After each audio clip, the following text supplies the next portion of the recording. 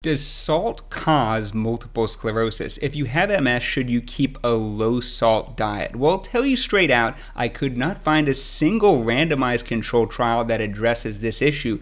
However, according to this cross-sectional study in Kuwait, people with a high salt diet have a 5 times greater risk of MS. In this video, I'll review the overall scientific evidence for a possible association between sodium and MS and give my personal opinion, citations below. Sodium chloride, table salt, is everywhere. It's in processed foods like chips and crackers and soups and basically anything in a package. And of course, if you go to restaurants, they add salt in abundance. And of course, condiments, soy sauce, hot sauce, barbecue sauce, ketchup. If you are very strict with your diet, eating whole fruits and vegetables, lean meats, no condiments, no processed food, no eating out, you would eat about 2 grams of sodium per day, which is what the World Health Organization recommends, but the mean global consumption of sodium is around 4 to 5 grams per day, which works out to around 10 to 11 grams of salt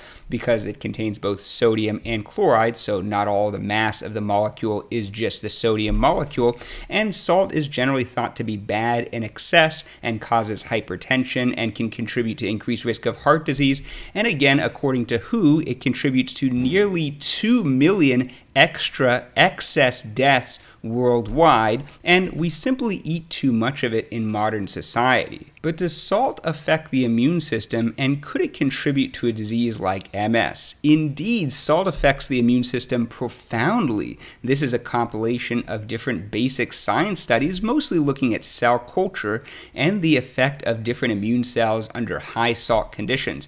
For example, Th17 cells, a subtype of helper T cells, are increased in high salt conditions. These are known to be involved in MS inflammation. Also, the behavior of helper T cells changes. There's an increase in the Th1 pathway known to be associated with autoimmune diseases and a reduction in the Th2 pathway. This is sort of the opposite of the effect of beta interferons, drugs which treat multiple sclerosis. Also, there's a reduction in regulatory T cells with the CD25 receptor. There was a recent Nobel Prize in Medicine and Physiology awarded for the discovery of these cells a long time ago. It turns out they're very important in regulating the immune system and preventing autoimmune diseases, and again, they're reduced in high salt conditions. Here's a study on healthy controls, people without MS subjected to a low salt diet. They started off with 12 grams of sodium intake per day, and then over 200 days they reduced to 9 grams a day, then 6 grams a day, and then back up to high salt 12 grams a day. So 6 grams a day would be something similar to what WHO recommends. And you can see their monocytes drop down under low salt conditions, but then go back up when they go back to the higher salt diet. Monocytes are white blood cells known to be involved in MS inflammation.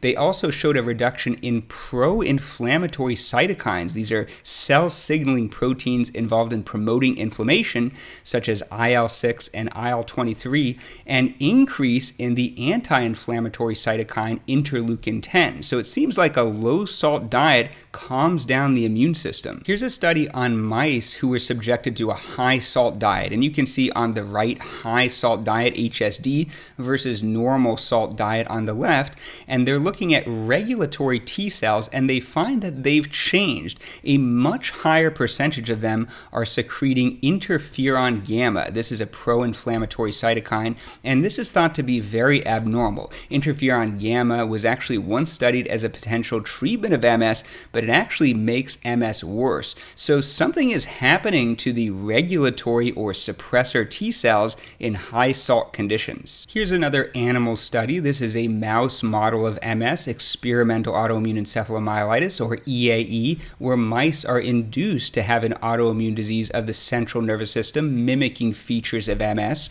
On the y-axis, you see the clinical score, or level of disability. Higher score means the mice are more disabled, and on the x-axis is time since induction of the disease.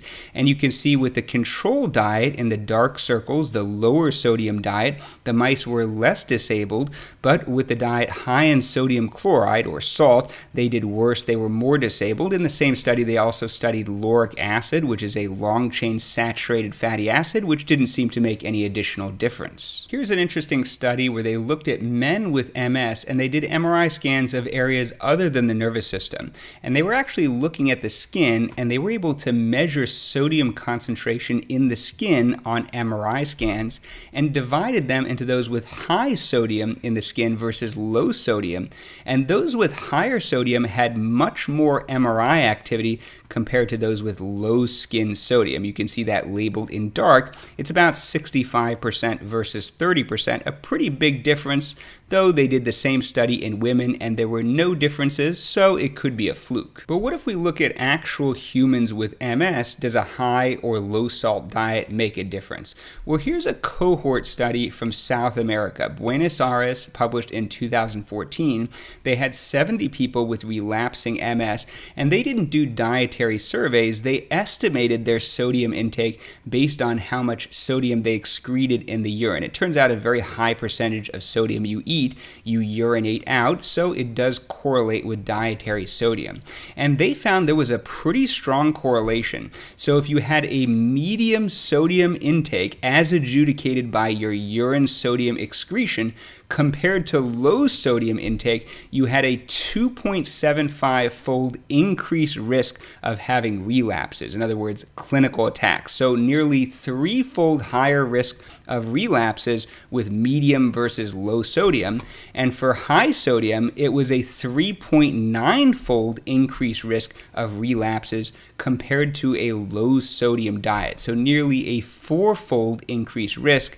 And high sodium compared to low sodium was linked to a 3.4-fold higher risk of new lesions on MRI. So a pretty strong association. But this may be a little bit too good to be true because dietary sodium doesn't really correlate that strongly with urine sodium. This study looked at 24-hour urine sodium, how much sodium you excrete by urine in 24 hours versus dietary sodium intake per day, and they're correlated, but the correlation coefficient, or R value, is only 0.29, so it seems like you really have to ask people about their diet if you want to know what it is. But in this cross-sectional study in Kuwait, which I mentioned at the start of the video, they did do dietary surveys, and they found a huge difference. They had 152 people with MS versus 279 controls, and those having excess salt intake had a 5-fold higher risk of MS. I don't know the exact cutoff they used. I couldn't find the full article.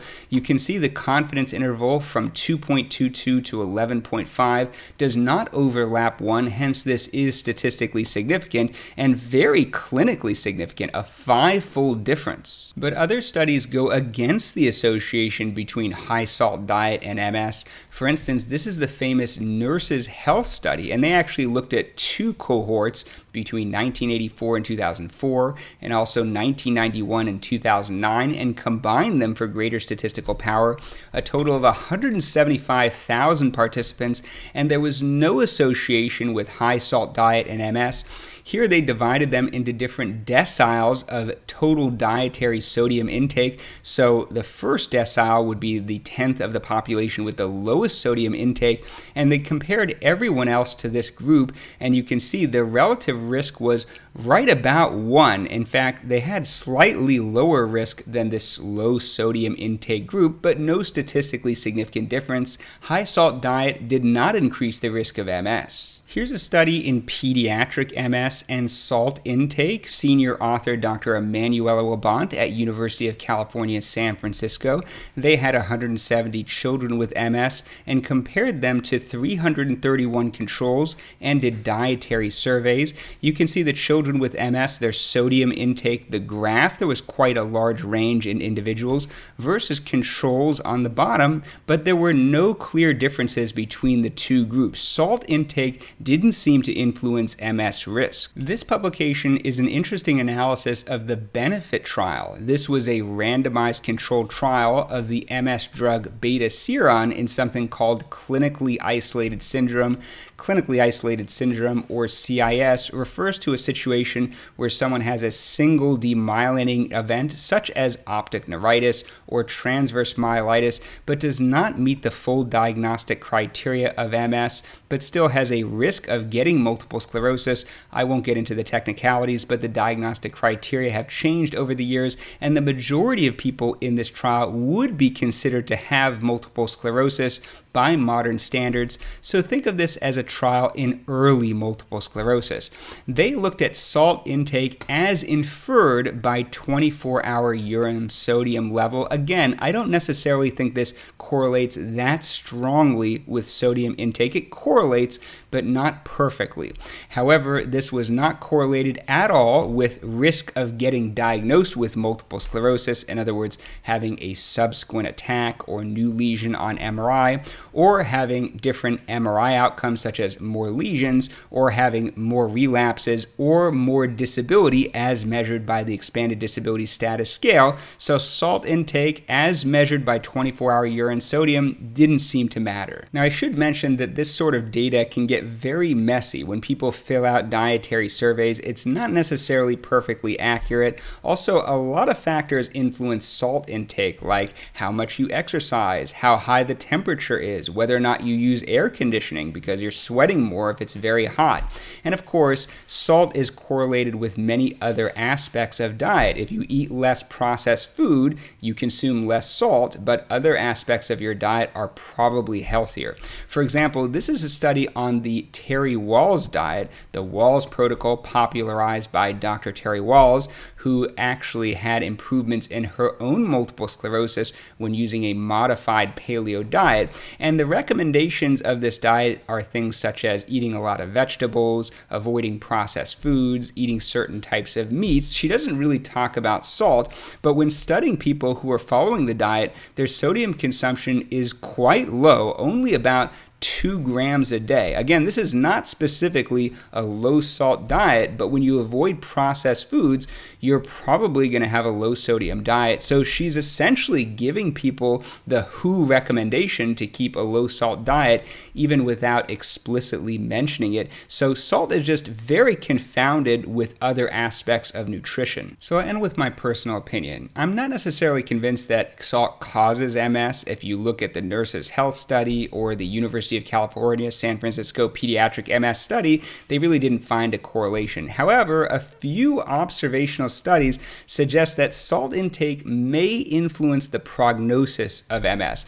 And when I see odds ratios of 3 or 5, it makes me think that it could be causal. Certainly not proof, but it could be causal. And considering the other benefits of a low sodium diet, I personally do recommend this. I think it's very reasonable to try to lower sodium in the diet, in particular by avoiding processed foods, and this would likely prevent other health complications. And we know that medical comorbidities like hypertension are on their own associated with a worse prognosis. So I think practically speaking, we don't need definitive proof to make changes. I do recommend a low salt diet to my patients with MS. And you can start by simply eliminating processed foods, chips, crackers, that kind of thing, avoiding adding salt to food, including sauces, again, barbecue sauce, hot sauce, ketchup, soy sauce, that type of thing, and try to prepare your own food and don't eat out at restaurants as much because they do tend to add a lot of salt. But keep in mind what I said, that salt requirement does vary a lot. If you live in a warm area or you're exercising a lot and sweating a lot, you may need a little bit more sodium.